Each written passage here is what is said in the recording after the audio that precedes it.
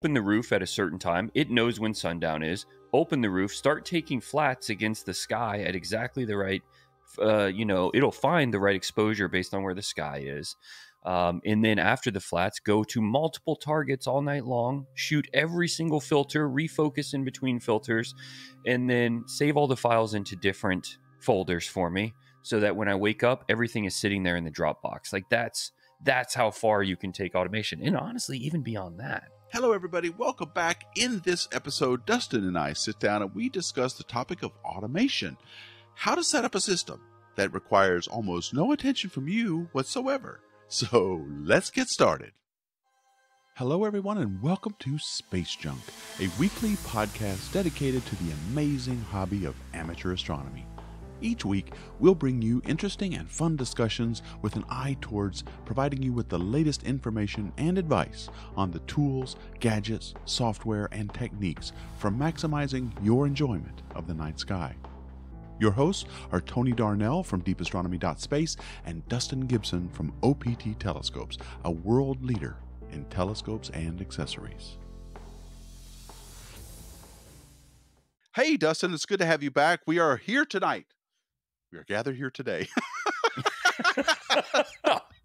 Man, has there ever been a normal start to one of these podcasts? Not when I hit record, man. We just go. We can talk for 15 minutes before you hit that button. And as soon as you hit that button, you get weird with it. We are gathered here today to discuss. Oh, man. Okay. We are gathered here today to discuss automation in astronomy. How you can automate your life under the stars. Perfect. Okay. Perfect. I don't know how it gets better than that. So yeah, we're talking about automation, and I feel like this is a touchy subject. It's kind of along the lines. Have you ever heard someone? Actually, I know the answer to this. I don't even know why I'm asking, but someone say, "Hey, you shouldn't get a go-to telescope because that's cheating for your first telescope. You have to get a telescope with no motors. That you have to learn the night sky, or else you're cheating." And they get like offended by it. Yeah. I know. Yep. I've heard of that for sure. But it's a little bit more than that. We're not talking just about go-tos, although go-to telescopes are an integral part, can be. Well, that's one of the first steps in automation, right? Yeah, you're automating that part of the process. And true automation, I mean, it gets to the point where, like our observatories, I can set it up for a week from now to open the roof at a certain time. It knows when sundown is. Open the roof, start taking flats against the sky at exactly the right, it'll find the right exposure based on where the sky is. And then after the flats, go to multiple targets all night long, shoot every single filter, refocus in between filters, and then save all the files into different folders for me so that when I wake up, everything is sitting there in the Dropbox. Like that's how far you can take automation. And honestly, even beyond that. But, this thing, you can take it as far as you want. But the question ultimately then is, at what point do you take automation so far that you've modified the hobby to a point where it's like a different hobby altogether? Yeah, you're into robotics now or something else entirely. Exactly. Yeah. You're not even part of the process anymore. And that's one of the questions I get asked all the time on Instagram is like, because I do it both ways. I love setting up. When you were here, we set up telescopes in the front yard. That's my favorite thing to do still today. I love being part of it and setting up and polar aligning and like the whole thing. But damn, the convenience is nice with automation to just, especially when you're tired or you've had a long day. I mean, logging in and just hitting the button and saying, I want to shoot the Horsehead Nebula tonight. Please do this for me while I sleep.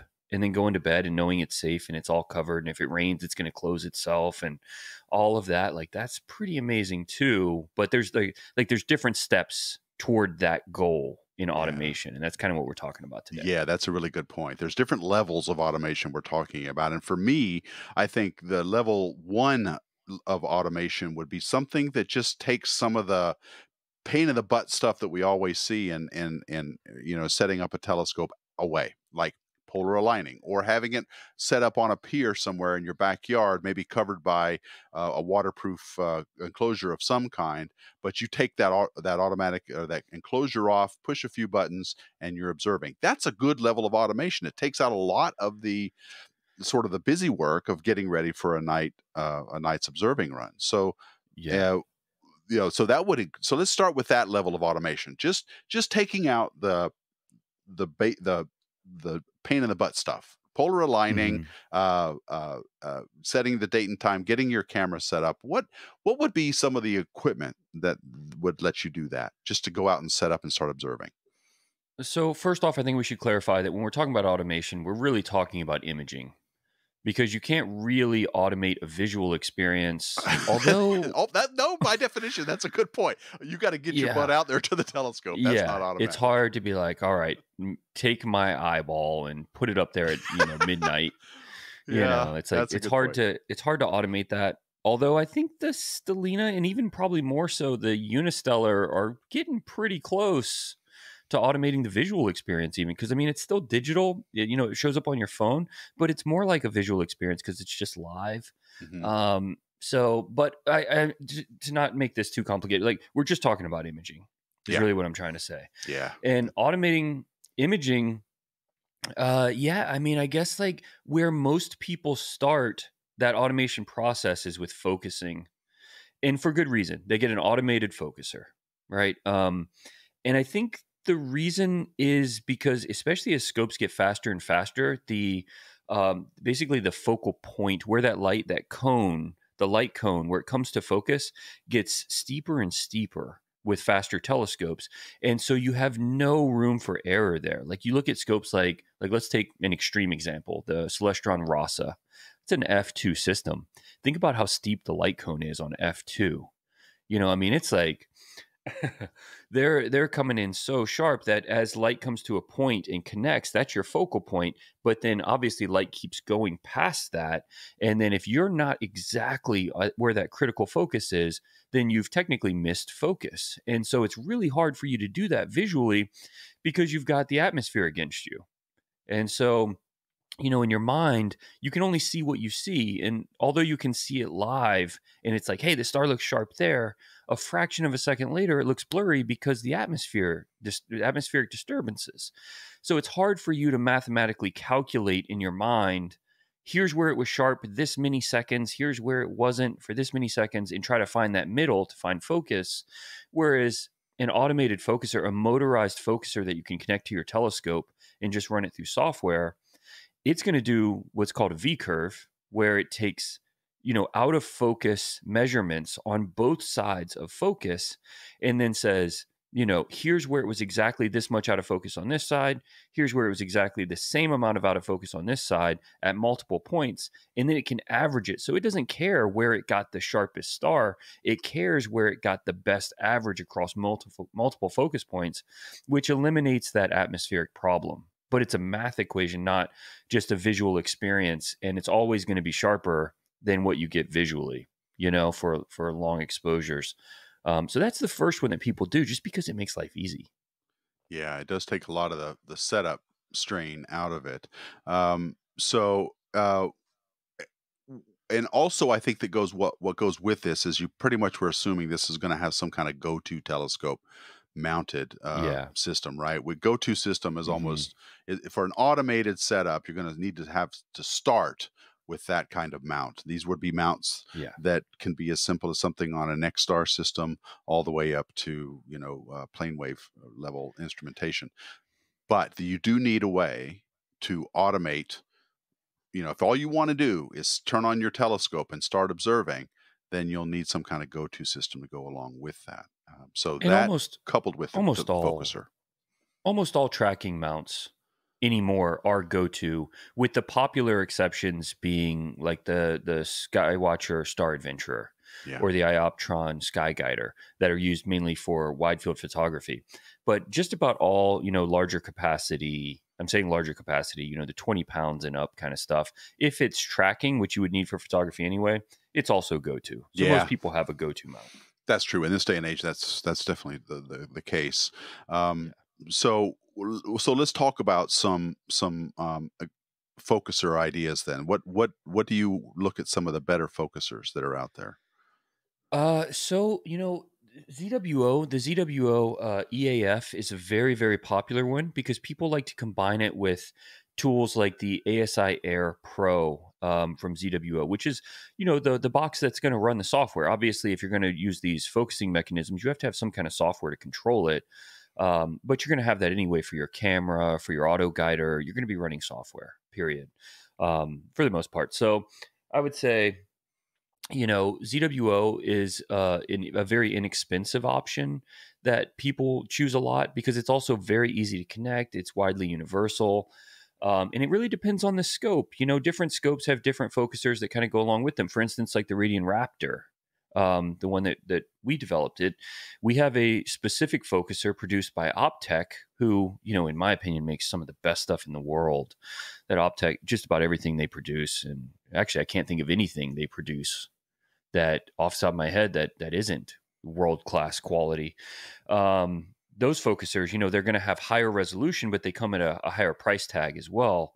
But then you'll be able to find even more critical focus. You'll be able to find an exact focus with something like that. But there are a ton of different focusers out there that, can do this job. But I'd say that, the really popular ones are generally, the ZWO, the Focus Cube, and you've got like the Optec stuff, and then on and on from there. Do you have a rough idea of the price range of those?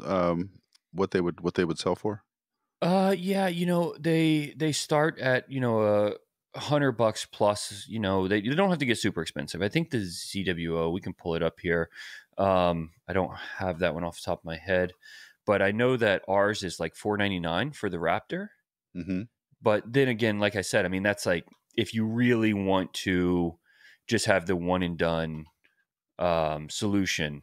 Yeah, so the ZWO is $199, so $200 for the focusing solution, and then the Radian one is $499. So in between there, you can get the type that connect to the focuser on your telescope that are going to give you really, really precise focus that's at the push of a button, instead of trying to manually, throw a Bahtinov mask on the front and then try to manually see, like, well, is that perfect? Because then you always have that doubt. Like digital cameras have taken away that doubt. Yeah. Think about your Canon or whatever you have. You push the button down a little bit and it just pops into perfect, crisp focus. And it removes the doubt that you're out of focus. But when you're doing it manually, there's always a little bit of doubt in your head. Like, did I really achieve perfect focus? Yeah, it takes the art out of it, because it used to be an art. There used to be an art to focusing. You would sit there and I was lucky enough back in my observing days to have a motorized focuser, but all it had was these two buttons that I would push to have it go back and forth. It was a highly machine focuser, and I had a little digital number. The number meant nothing. It just was some number away from zero that I could focus to. And I would sit there with my eye on the eyepiece and go past that cone you were talking about, that V Mm-hmm. cone on either side of the focus. And then it would be still my brain deciding, well, that looks like a pretty small star circle, so I'll just stop there and leave it. But even then, I was always this sense of, I don't know if I've got it exact, and certainly it would shift over the course of a night. That's another thing I wanted to ask you. So as the night progresses, the flexure and all this stuff on a telescope changes, the temperature changes. Do these automated focusers compensate for that too? Or do you have to periodically just go back and say reset focus? Yeah, the top focusers do. So you'll see that they say like TCF next to them, so it's temperature compensating focuser, and you can save different points. So at this temperature swing, we know that focus shifts inward by X, right? And you can save all of that into your software. And the Optec stuff, that's another reason that we went with Optec for the Radian focuser, was that they make that extremely easy to do. Good. And so, all of those things in their programs are very simple, but yeah, you just literally save it. And whenever the temperature swings, it knows, because it's checking the temperature all the time. It knows, hey, I should probably, drop the focus down, and it can do it as throughout the imaging run, and make sure that while you're sleeping or whatever you're doing, I mean, you stayed sharp, even though as temperature changes, scopes change shape, they change in length, and it's drastic. You can see to where you start the night in perfect focus, and then as it gets colder and that scope contracts, it changes drastically, because the elements are now closer together, I guess it would be, and your focus has changed. You could be completely out of focus by the end of the night. So it's important to think about that stuff. But even though if we're talking when you say about when you were talking about the problem with fast focusers like the Rasa telescope, they have a steep light cone, yes, to get down to the image plane, but they're also very wide field. Would you still see much of a shift in focus through the night in a fast instrument, would or would it Yeah, be so they're wide field, but that cone being so steep, you have less error or room for error. so they're more So sensitive? they're more sensitive, exactly. Okay. And you have to think it's a closed system. Closed system. So if you think about something like um, a reflector that just doesn't have a corrector plate, it's not a closed system like a refractor. The air inside the refractor is trapped. And so it takes a while for it to come to ambient temperature. And so you're having those changes through for longer periods throughout the night as the temperature swings. Whereas an open system like my plane wave, it's not a closed tube. There's nothing in the front. It's just wide open to the air. The only thing it's trying to cool is that mirror in the back, and they do a good job. Most of the big reflector companies do a good job of making sure those things can reach and stay at ambient temperature throughout the night. And open tube systems adjust very quickly. And then they use tricks like carbon fiber development of the scopes and stuff like that Yeah, they have a too. lot less temperature sensitivity to those Yeah, carbon fiber exactly. tubes. They're thermally stable, so you don't have that problem. But truthfully, you don't even have to worry about temperature compensation if you have good software because you can just say, you know what, focusing only takes 30 seconds and it's automated anyway. So just set, there's usually a box in there that says focus between certain number of exposures. So like mine, for instance, it refocuses every 30 minutes.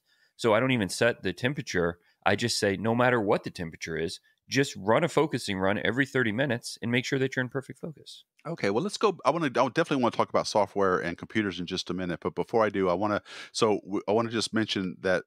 So to get started, we would need a halfway decent go-to mount to set this up, a good focuser, an imager, a camera of some sort, and just to get you started with some basic automation stuff.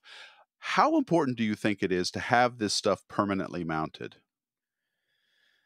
Um, I don't think Like, it's really yeah, I mean, for automation, how important yeah, is it to have yeah. it How important do you think it would be to I have something like maybe just appear in your backyard where you have this always set up? Do you think I that's don't think important or it not? no, I think that systems are getting more and more complete. Like let's take Prima Luce, for instance, right? They make something called the Isato focuser, which is another one we should mention in that Hmm. group because it's a very, very high-end, high-resolution focuser. It pairs perfectly, just like ZWO does with their ASI Air. The Isato pairs with the Prima Luce Eagle, which, I mean, basically everything. It's kind of an unfair comparison because everything pairs with the Eagle. It, is a PC. It's a Windows machine, so it can run anything with ASCOM. But let's say that you have an Eagle plugged up with your Isato, plugged up with your dew heaters, everything is controlled, then you're literally leaving that on your telescope all the time. So now that permanent system, the benefit used to be that you don't have to unplug everything and tear it down and reset it up every time and try to achieve that. You're bringing the software contained in that computer inside the Eagle all the time. All of your settings are saved to where it's going to automatically check dew point. It's going to turn your dew heaters on when needed. That's without you ever changing anything, no matter where you are. It has GPS. It has all these things. These new ones do. You've got all of these advantages that are contained within the system. So you're bringing your observatory with you everywhere you go. So that automation stays even if you move.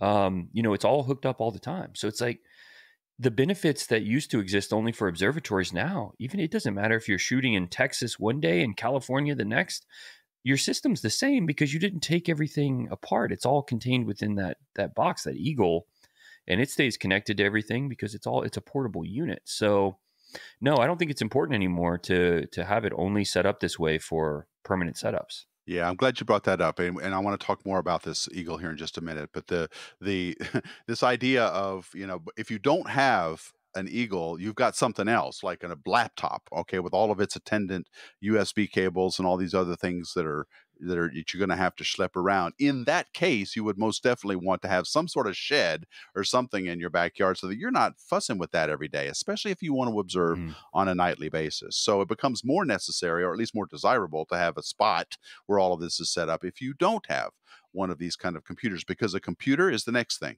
That is something that's required if you're going to have some kind of automation. In addition to GoTo, focusing, and imagers, you're going to need some kind of way to control and run the software, which we'll get to, I think, after this part. But computers, they can be as simple as your laptop with any kind of laptop you might own. I've even heard people using Chromebooks, although I don't know what sort of software they ran. But you need some CPU system to integrate all of these components via software. Now, let's go ahead. The best thing for this is the Eagle, which you were talking about. Let's dive into that just a little bit more. What is the Eagle? We've had hangouts on our podcasts on this before, but let's just briefly mention what the Eagle is. Yeah, I absolutely love that product. I feel like if you don't have an Eagle, you will. You will. I resisted it for a long time because it's Windows, and I've pretty openly talked about it on the Twitch streams, even with you, about how my passion for hating on Windows. I just we all do. It's my favorite pastime too. Yeah, Windows is so terrible. Well, anybody who's gone through an update of Windows knows what we're talking about. Can I please have my computer back, please? No, you got to wait a week for this update to finish. Yeah, exactly. But I hesitated. I didn't get an Eagle for a long time. I knew they had a lot of advantages. It's basically, I mean, think about it. It's a tiny box that you can literally use as like a dovetail. You can mount your telescope on it and then never take your computer off your system. So it just stays with your system all the time. Yeah. When you take your telescope down, your computer is on your telescope. It's small and you never take it down. And it powers all your equipment. And, it's Wi-Fi. So you can turn your monitor into your cell phone if you want and run your whole system from your cell phone or your iPad or whatever. And, it's like, and it runs your dew heaters and everything. And so I finally made the switch. I started with one of my observatories. And after using it the first time, I called Tom Bramwell here, and it's like, yeah, all of my systems are switching. Everything, I'm getting away from my Mac stuff, and I'm going to stop fighting against it. I'm going to get Ascom, and I'm going to run everything off the Eagles. And now literally all my systems are run off Eagles. And my personal rig, I've got an Eagle sitting, 15 feet from here, where any personal rig that I bring out, I just throw that on the dovetail and go. You just mount it to like the rings or, your top dovetail, wherever you want it, and go. And your computer, you've already got all the software, everything on there, and it can run anything. So you just grab the whole system and go. You don't have to think about like, oh, did I grab my laptop? Did I grab my charger? Is the laptop going to get messed up out there? Like, this is just a metal box that's safe in the elements. And you don't have to think about it. And that's really what some of this equipment should do, is just get out of the way. And I love the Eagle for that. It really, really simplifies astronomy. Yeah. I want to talk, I'm going to cut this part out. I want to talk about what it costs. So I'm looking it up real quick. Do you happen to know offhand what this, I'm going to cut this part out. Let me just say Prima Luce.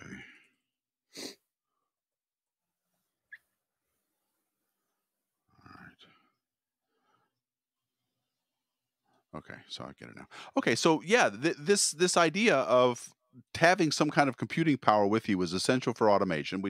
You can use your laptop, yes, but here is a computer that is built with amateur astronomy in mind from the beginning. And as Dustin says, you can just mount it onto your telescope and forget about it, right? You got USB cables, you've got everything that an imaging telescope needs to have: power, Wi-Fi, and USB, all of the things that let it communicate to each other back and forth. And you're looking at a couple grand for something like this. For the very, very top end. So they start at like $299, $300. And that's for the Eagle Core. If you're just going to run a DSLR and like a guider, they start at $300. Okay. And then in Eagle 3, you can still get for like $800. So that is a full PC that can power all your equipment and everything for like $800. And then, the Eagle 4s, the newest ones, range between $1,000 and $2,000, depending on how powerful of a machine you want. But that's just like normal computer shopping. It's like, well, do I want the latest and greatest processor? Do I want, how much RAM do I want? How much Right. That's going to be the storage do I want? difference in these costs is That's the basically your difference. Exactly. CPU power, memory, and all of this kind of things you want to be able to run. So Exactly. That's the you'll probably difference. want to give a little bit of thought to what kind of automation you want before you buy one of these. If you don't want to think about it at all, you can get the top of the line one of about $2,000, but that would be the Eagle 4 Pro, I guess. And And the most other people ones, know they don't need that. If yeah. you're not going to be out there watching YouTube while you're imaging and doing all that, processing your images right there on that computer is at Yeah, the I'm, same I'm just going time, to like, say right now, if you're out under the stars watching YouTube on this thing, then yeah. stop. Just stop Mhm. right there. We don't need to be doing that while you're underneath the stars doing this imaging. Well, what if they're watching Tony Darnell on YouTube? Okay, fair enough. If you're watching Deep Astronomy, I take that back. I take that back. Yeah. Quit criticizing your followers. All right. You could do that, but none of this Neon Cats memes or anything out there on this. So yeah, Yeah. but this is pretty important. Now these Prima Luce products are also they're not waterproof or anything like that, but they are definitely weather hardened, so they can take a more rougher environment than say your typical laptop can. So that's another real advantage to using something like this on your telescope as well. Yeah. Yeah. I mean, I've got mine out in the desert in the Mojave, and that thing, God, those temperature swings are insane. Mm-hmm. It gets so hot. It's so sandy out there. So it's been through the ringer, and that thing's been out there a very long time, and it's still perfect. I still log into it every night. So it's I can honestly speak to those as being very, very high quality, and they get rid of a lot of the stress. But ultimately, when you're thinking about a computer, no matter which way you go, even if you go with a little Raspberry Pi box like the ASI Air Pro or others that are out there, the StellarMates, I love the StellarMate as well. I think for the price, it's awesome. It's the whole box contained, can run anything. All of these are great options, and there are many of them, so I don't mean to leave them out. And I can't think of any that really just don't work. So whatever brand it is that you're interested in, I think they all do a great job. But the Eagle is certainly the one that's the most complete because it's an actual PC. It's an on-the-go PC that also powers your equipment. So it's that one's really really the gold great option. standard of the amateur astronomy control. Yeah, absolutely. Anyway. Well, it's just the freedom to be able to, no matter what software you want to run, you can.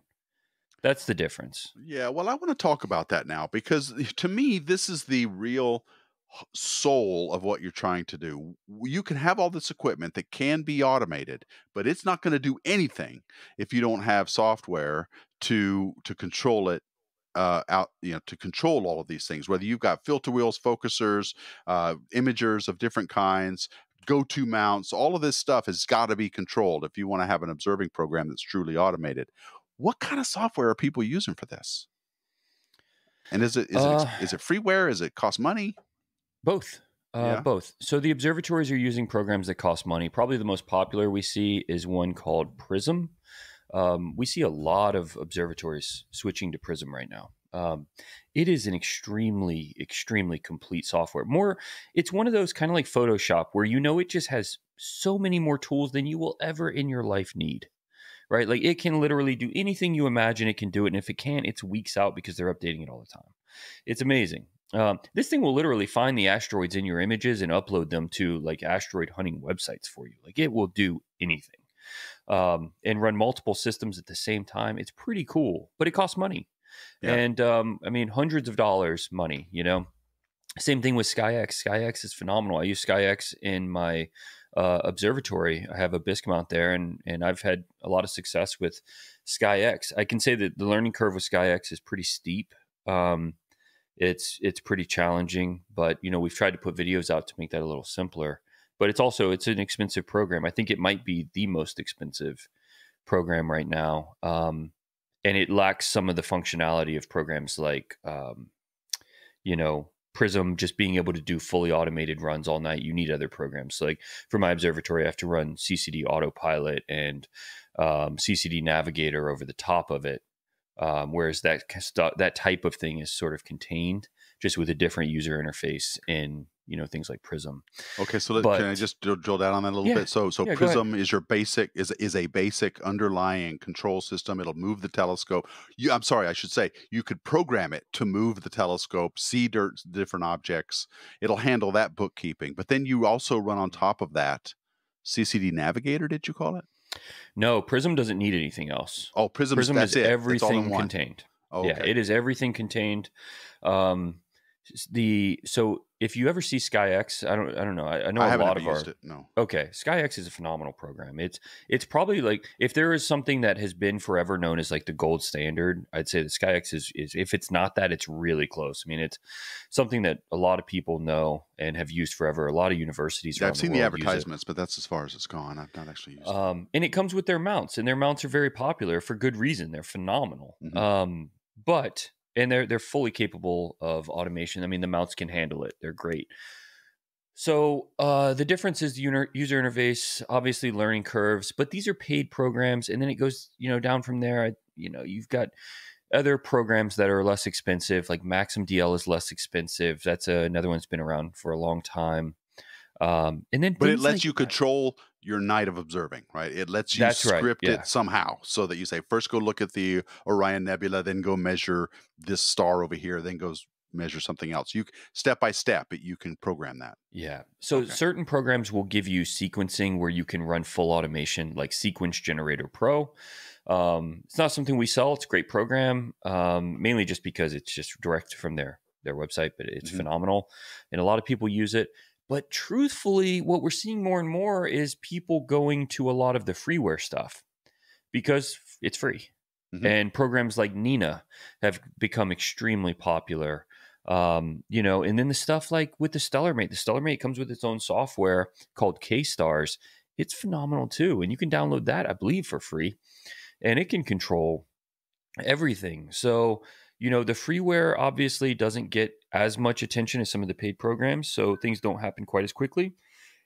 But the ones that are open source, they it's the idea kind of being you've got so many people working on it just because they want to see these features included that you get a lot more features added than you would if you only had a handful of engineers because they're paid engineers that are working on specific tasks for profitability reasons on paid software.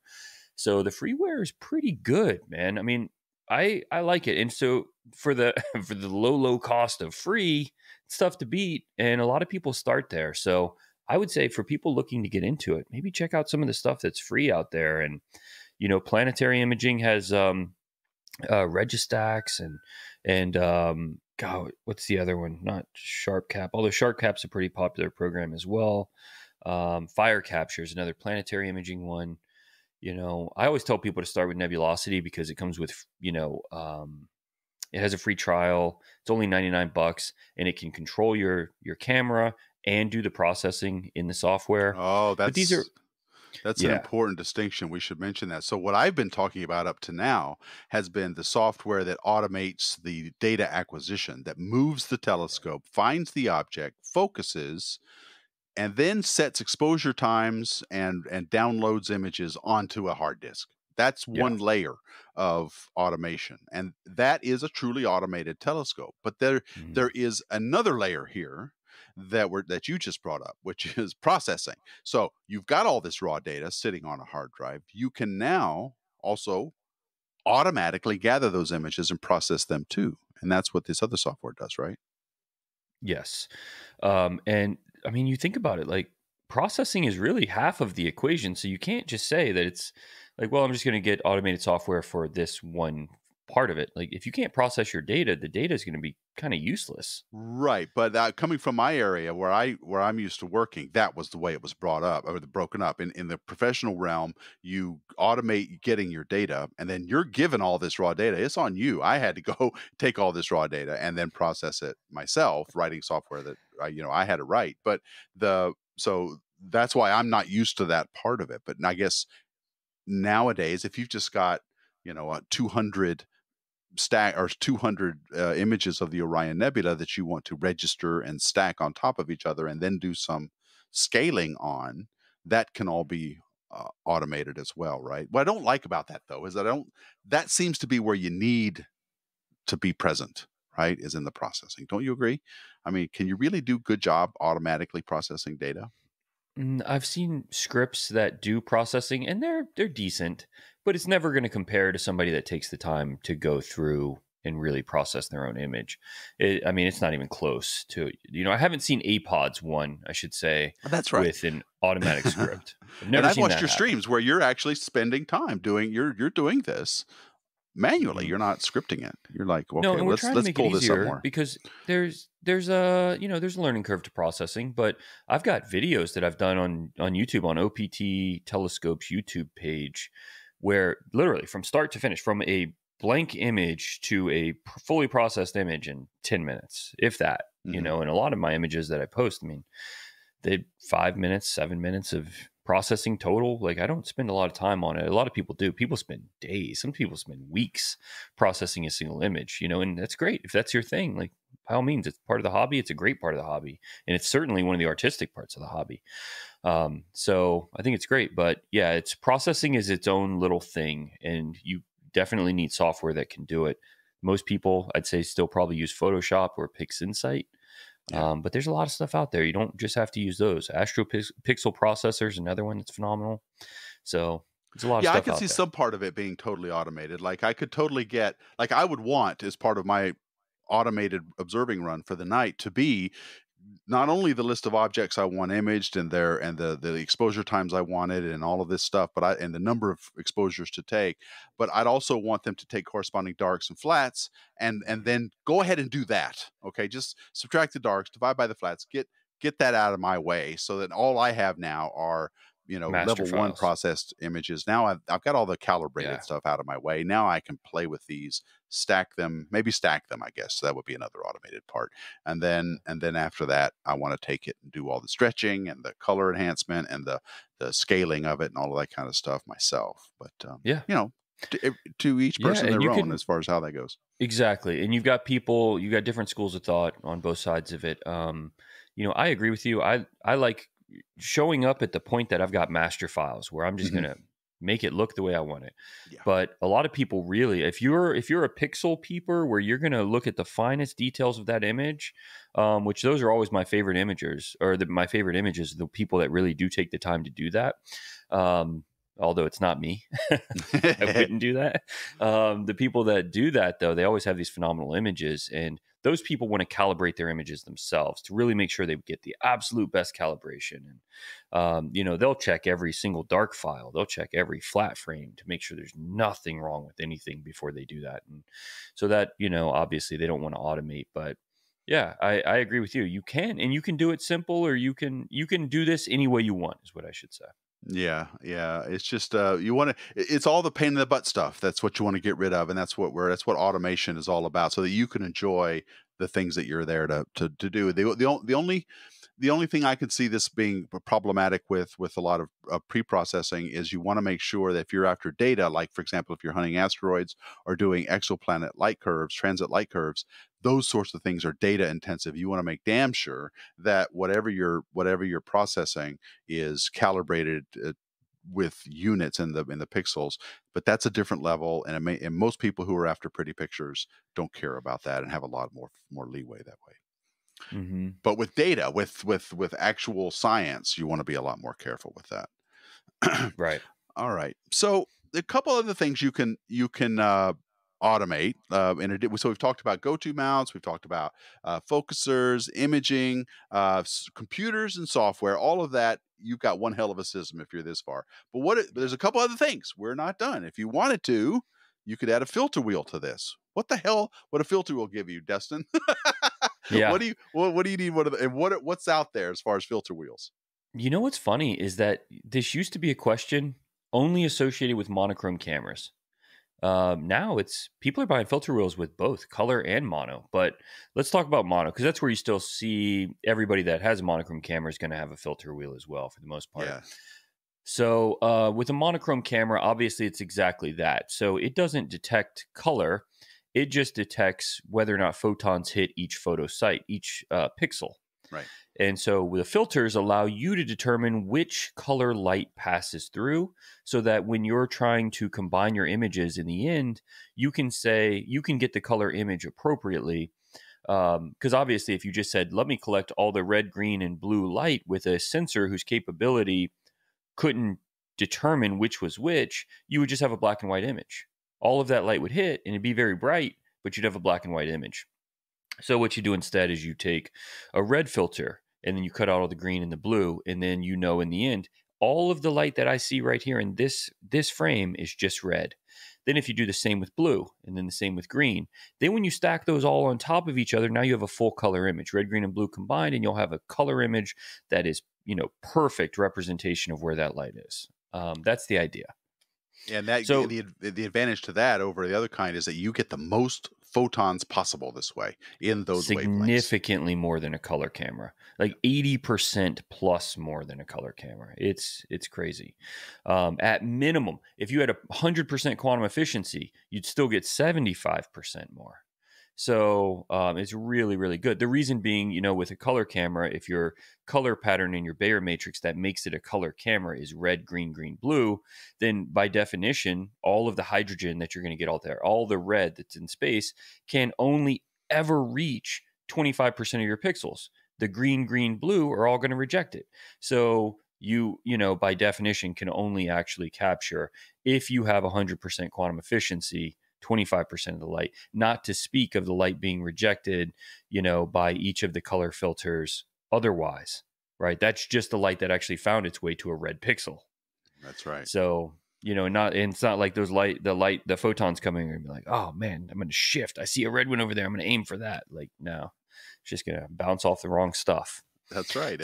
And so yeah, you put a red filter in your path, all of the pixels are going to get that red light, and you'll get all of the flux that your imaging system is capable of gathering, and then you can take them and add them all up later and get the colors that you ordinarily would have gotten for a color camera. Way better literally system. only limited by reflection, which is almost non-existent. The transmission on these filters are so good. So only limited by reflection and quantum efficiency, which is the sensor's ability, each photosite's ability to actually capture the photon or register the photon that hit the photosite, convert that to, an electron. So it's really, monochrome cameras are magic. They're amazing, but you got to have filters. And so what do you like as far as filter wheels that are automatable? Yeah. So a filter wheel, for anyone that hasn't imaged, is just literally that. It's a wheel where all of those filters are inside of it next to each other. And then that wheel can either be manual, where you turn it with your hand, or motorized, which is where the automation comes in, where you can click in the software, go to green. You hear that motor turn on. You hear the wheels clicking as they move by, or the filters clicking as they move by. And then it stops and it puts that green filter right in front of the sensor, and it holds it there until you say, go to hydrogen or go to, blue. And then you hear it move. And that's what the wheel does, is it just moves the correct filter in front of the sensor while you're imaging that color. And the software is smart enough to register it as whatever color you selected. So if you select green, then in the end, all of your files are say like, this was green image of, M42, which is awesome. So it organizes all of that for you and really automates that process. But filter wheels, most camera brands make a filter wheel that you can also use with whatever camera it is that you selected. So if you buy a QHY camera, you can get the associated QHY filter wheel. So certain cameras, as the sensor gets bigger, you have to have a bigger opening for a bigger filter as well. So there's a specific filter wheel that will go to each type of camera, if that makes sense. You don't want to put a filter that's smaller than your sensor, or you're going to be blocking all that light. And why have that big sensor if you can't catch light with it? Yeah, you'll just get it all vignetted and cut right out if you put too small a filter wheel in. Yeah. So you want to get those, but there are, ZWO makes them, Starlight Express makes them, and these are all phenomenal. Just about all camera brands. Actually, I think all camera brands do make their own filter wheels. Do their filter wheels come with filters, or is that an extra expense? Sometimes they sell them as packages, but it's always an extra expense. Even if it is a package, it's gonna be higher than what it is if you just buy the filter wheel separately. Yeah, and this is one of those things you want to think about what kind of imaging you want to do before you go spending money on these. If you're and you want to look at a couple of factors, not only the wavelengths that they're centered on, but their band passes as well. Typically, filters with narrower band passes, in other words, a very narrow amount of the wavelengths are allowed through the filter, tend to be much more expensive than broad filters that let most of the surrounding light at that central peak in. So you want to Yeah. think about the kind of imaging that you're going to be doing um, as well. So, and I Yeah, guess, and the but one you I got just to wanted look to, at good filters though too, man. I mean, don't yeah, put bad glass in front of good, you're wasting good your money. sensors. It's a bad, Yeah. yeah, exactly. It will become the limiting factor of your imaging, and you'll get reflections and like bloated stars and all this craziness on it. You don't want to put bad filters in front of good sensors because it will capture all those mistakes. Um, so the ones that come with sensors are usually a good place to start for people, but almost everybody ultimately upgrades to the premium brands of filters in the end because of exactly what I'm describing. And I think that probably the most popular brand is also one of the most expensive, which is Chroma, because it's just filters last forever. They're not mechanical, they're not electric, they don't go bad as long as you're not scratching them and stuff. Those things last forever. So people just end up buying really high end filters and they just use them with whatever system they go with. Yeah, that's the beauty of optics. Once you've got a good set, it's Yeah. like an heirloom. You'll pass it down Yeah. to generations. It'll Right. still be working every Exactly. bit as good as Telescope, it did. same way. You Yeah. can feel good about buying a really high end Teleview, refractor because you'll be passing that thing down for generations and it'll be just as good 3 generations from now as it was for you. Those That's things are right. just It'll work. phenomenal. And you look at old Zeiss glass now, like those really old telescopes they made, man, they're still epic. Yeah, yeah.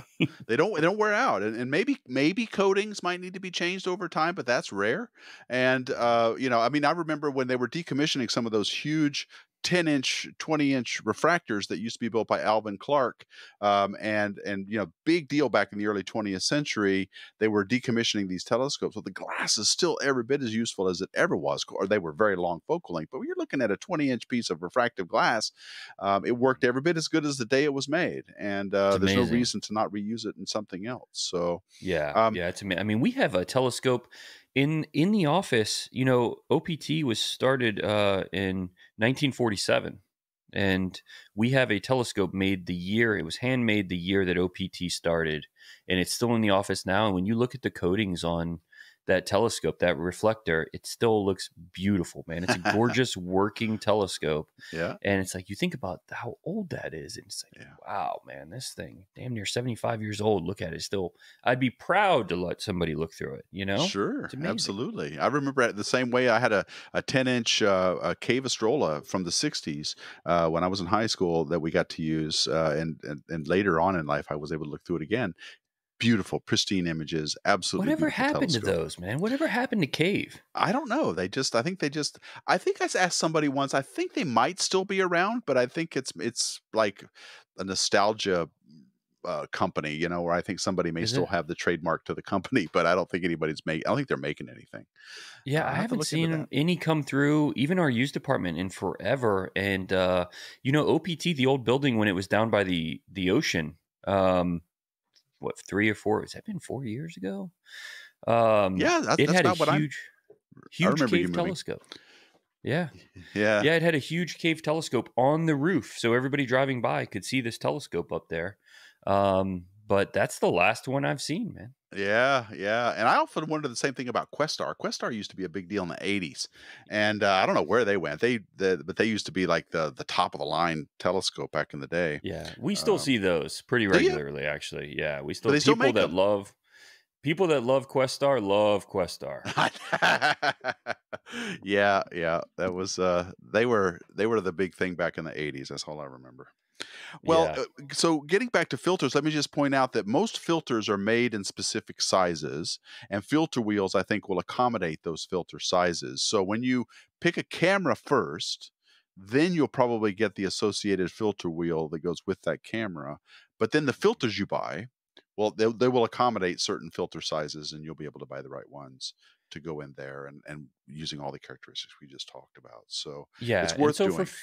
for filters, people should look at there's sizes that are going to be confusing, and I want to make sure that I can maybe clarify this right now. Sure. That you'll see different sizes. It'll be 1.25 inch, you'll see 36 millimeter, and then you'll see these that are like everywhere, which are 48 millimeter, and then one that says 2 inch. And if you look at the 48 millimeter or 50 millimeter round, and 2 inch, you're like, well, isn't that the same thing? Like, right? 50 millimeter and two.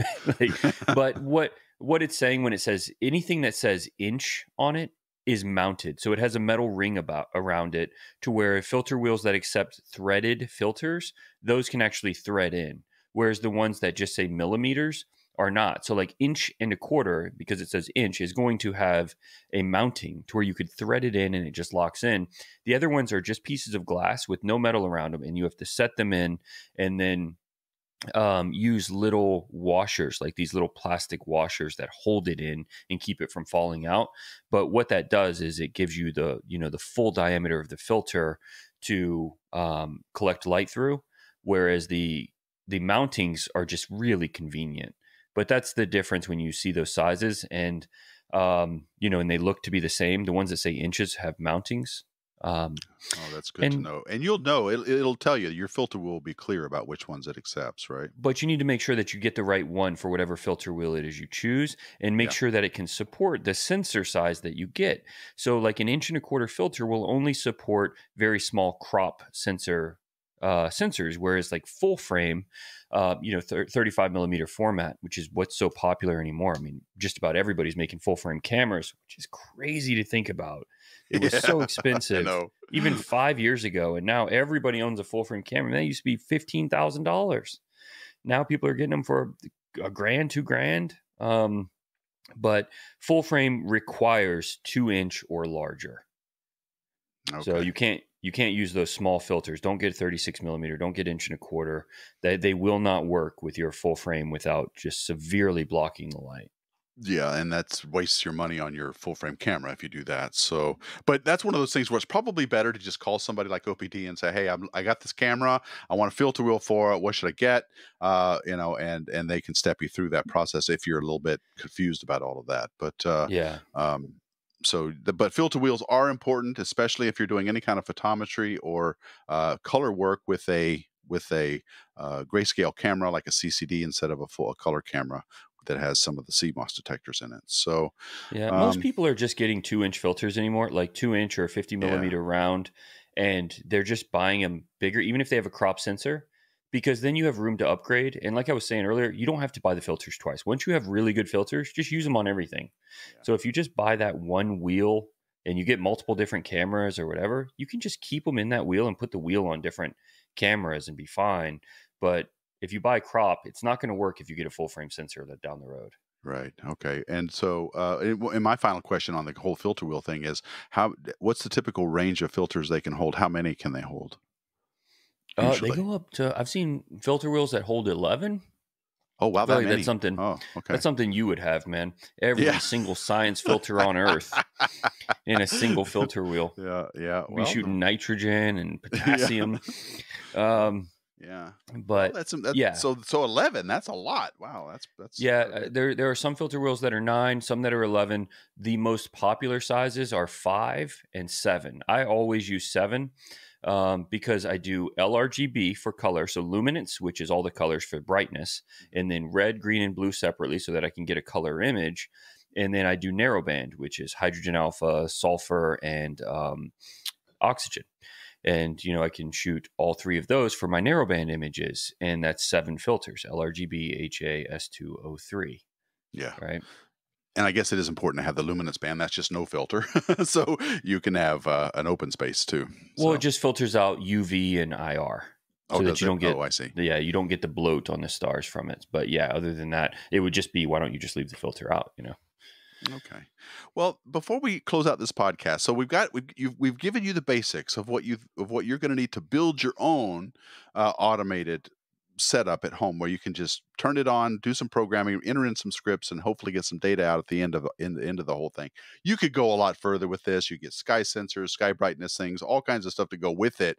But what we've talked about is kind of a good starter point, from starter up to advanced, for getting going on an automated system.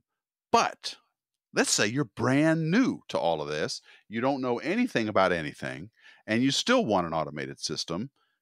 There's still a couple of options for you. Now, we've talked about these two telescopes, and Dustin's even mentioned it earlier in the podcast, between the Stellina, put out by Vaonis, and also the EV scope put out by Unistellar.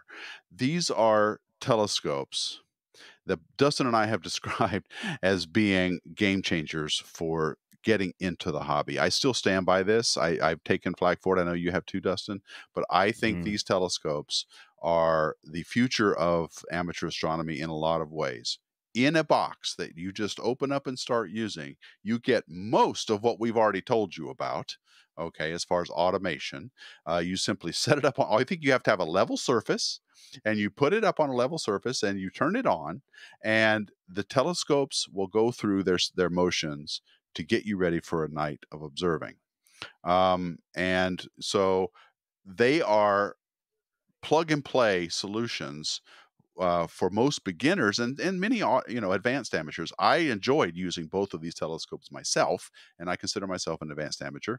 So I don't. My only question would be some of the choices they made with regard to optics and all of that kind of stuff. But otherwise, it was a pretty good experience. What do you think, Dustin? Do you think that as a beginner automated telescope, those are pretty good? And would you say they're a decent value? Yeah, absolutely. Look, I'm the opposite of what what a lot of the man traditionalists, I'd say, maybe that's the right word. I don't know, but The you know harumphers. that I was looking for the euphemism. Um, but yeah, it. I don't think that you have to go out and enjoy the hobby and try to enjoy the hobby the way that other people have, just because they took a certain path to enjoyment in it. It's a hobby.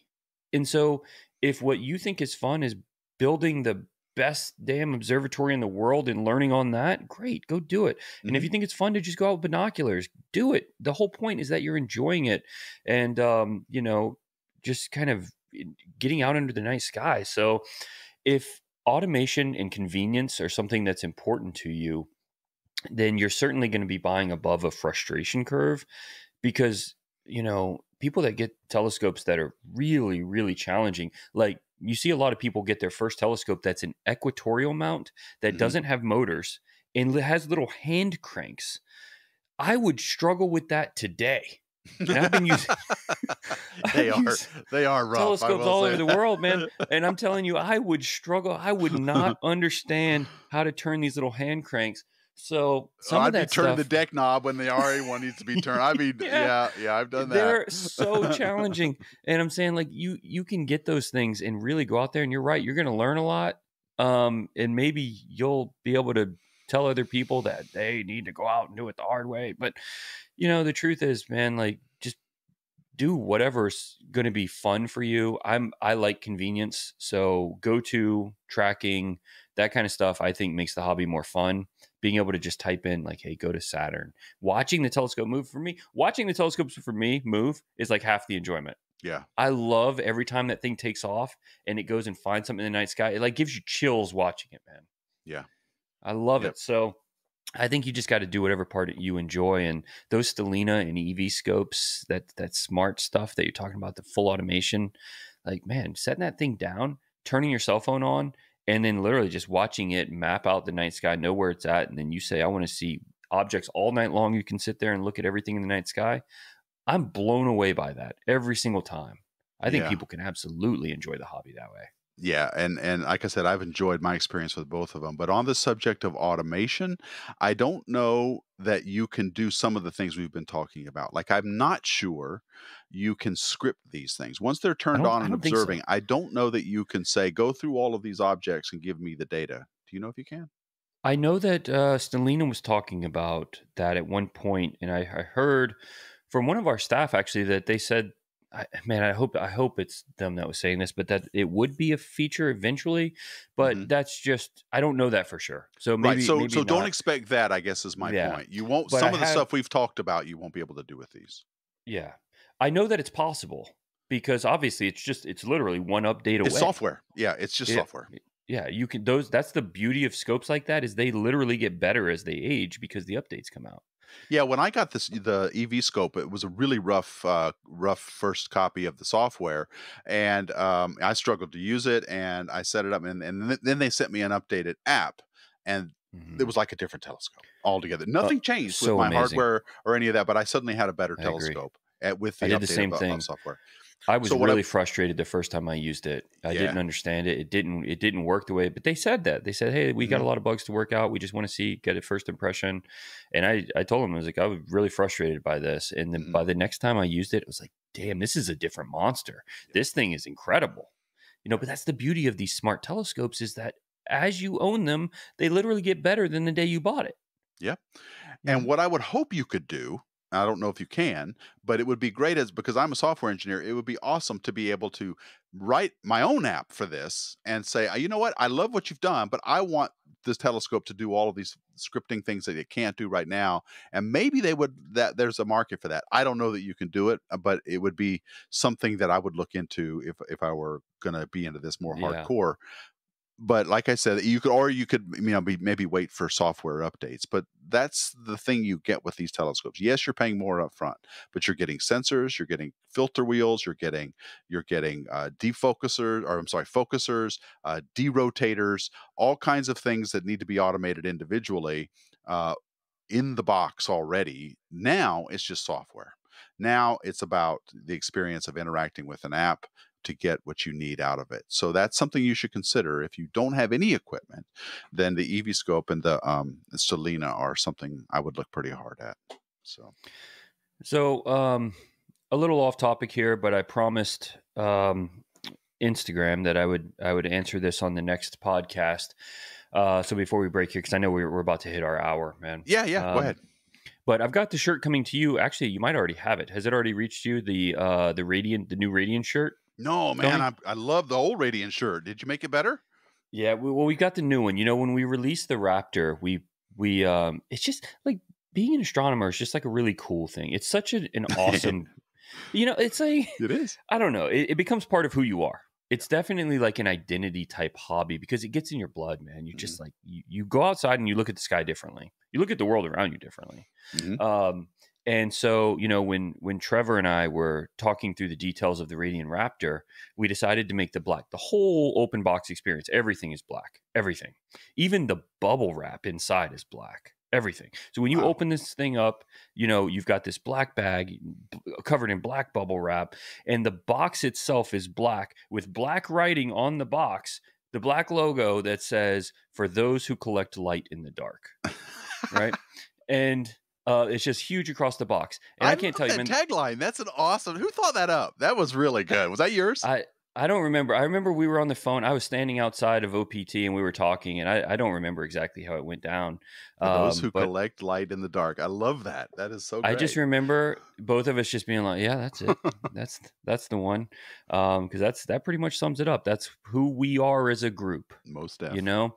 And and so it's on the box, but people started posting this box. As much as we were seeing pictures of the telescope on social media, they were posting this pictures of the top of their box, that black on black on black on black, and that for those who collect light in the dark box. And then I started getting flooded with emails. People were like, "Hey, can you make me a shirt that says this? This is really cool." And so Definitely. we just released that shirt on our website. That's just a black shirt with black writing and a black logo. It says, "For those who collect light in the dark." And I know they already got one of those out to you. Oh, So good. I can't I was wait. hoping you'd are. Don't let me down here. I want that one. I want Yeah. one of those. Yeah, That's it's pretty awesome. cool, man. But you can see it. You can see it on our website there, and Okay. we're putting all kinds of stuff up this week. We got like sweatshirts and hats and all kinds of cool stuff that's going up there, man. But yes, as promised, these Yeah. shirts are now live, and they're ready to go. So Awesome. it's basically our Radiant Raptor box on a t-shirt. Amazing. Well, that's awesome. I love that. Whoever came up with that tagline, congrats. That's a really good one. I'm not easily impressed by stuff like that, and that impressed me. Yeah. So Yeah, I don't remember exactly, but let's give Trevor credit. He's smarter than I am. It was probably Trevor. good work, You know. Trevor. Good work, Yeah, Trevor. good work, man. Good work. All right. All right. So is there anything else you wanted to do? No, man. I think this Okay. was fun. It's fun. Cool. Yeah. Thanks, man. Thanks for joining me talking about automation. And we will, this will be not only posted in audio form, but also in video form. So we hope you check it out on video as well. And on behalf of Dustin Gibson, my name is Tony Darnell. Thank you all so very much for watching and listening. And as always, keep looking up.